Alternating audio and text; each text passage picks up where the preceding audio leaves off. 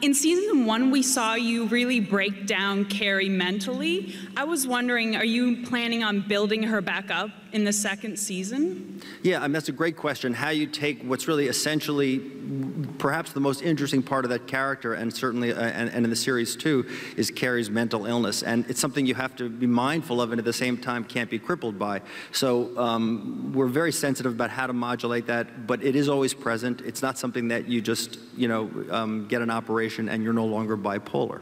So that threat is always there, and that danger and that gift is always part of the character.